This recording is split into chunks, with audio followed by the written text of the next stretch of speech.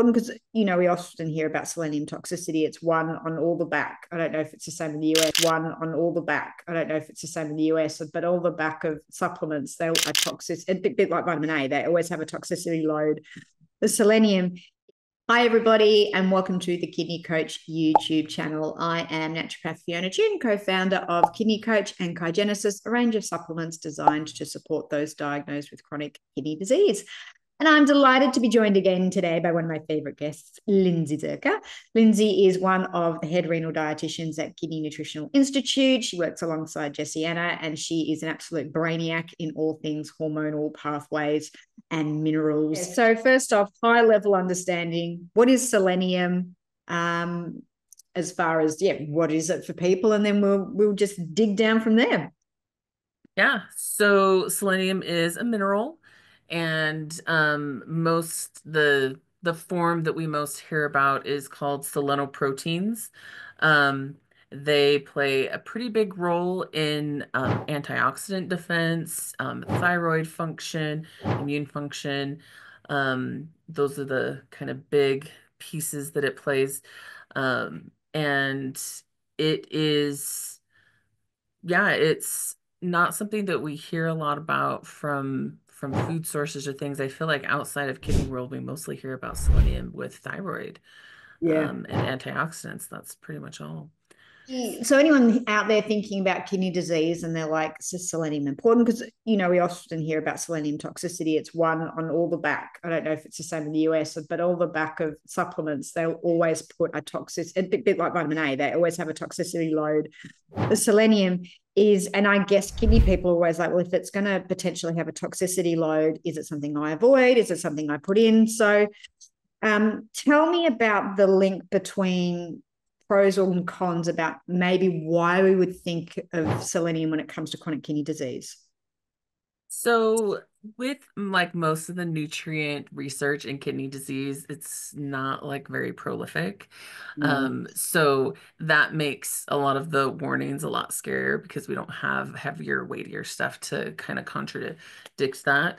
But what the studies have found is that there is definitely a positive correlation or a positive link between people's selenium intake and their kidney health. So, for example, people who have increased selenium intake have a reduced risk of CKD. Like that's not Oh, even talking about progression, that's just like development of kidney disease. interesting. Now, why is this the case? Like, do they dig into that? Not really. But because selenium is so important in helping with oxidative stress reduction and stuff like that, um, you know, any opportunities to support those pathways are going to probably decrease that risk of any chronic disease, probably. Um, but they also found that when people supplemented with selenium, that it improved long-term outcomes in those with CKD. Um, and even in people who were on dialysis, they found that they had improved albumin levels, which is closely tied with inflammation. Yeah. And so from those specific perspectives, definitely helpful. But then also because kidney disease has this weird situation where they have suppressed immune systems sometimes Mm-hmm. because of all the inflammation and stuff going on, but then also other inflammatory pathways that are more active. So they have some aspects of their immune system that are suppressed and other aspects of their immune system that are psycho. And um, and so selenium can help with that. We know that there's a lot of different nutrients like zinc and vitamin D that help modulate that immune response, and selenium can play a role with that as well. So I think that's really helpful for people with kidney disease.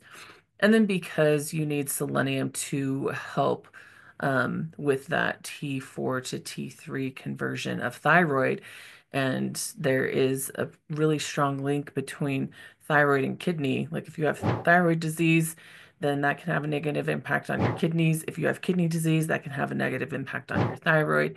So it's really nice to have selenium there to make sure that that's not, adding fuel to the fire.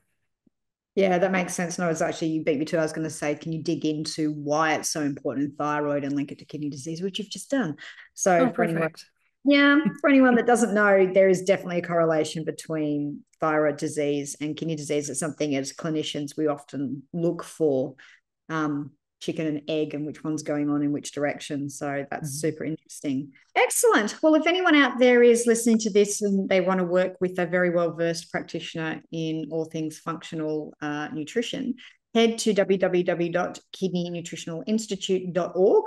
And there you will find all things Lindsey. You can connect with her via telehealth and anywhere in the world, regardless if you're in the US or not. She works with people around the world. If you want to know more about what we do, head to www.kidneycoach.com. Make sure you hit subscribe and like. That way you'll get notified about any new content that we put up. I think next time, Lindsey and I will do a deep dive into iron, because it's a big thing in Yeah. chronic kidney disease. So we'll have a chat about that. So yeah, make sure you subscribe, and that way you'll know when we put that content up. Lindsey, as always, it's a pleasure to connect with your beautiful self.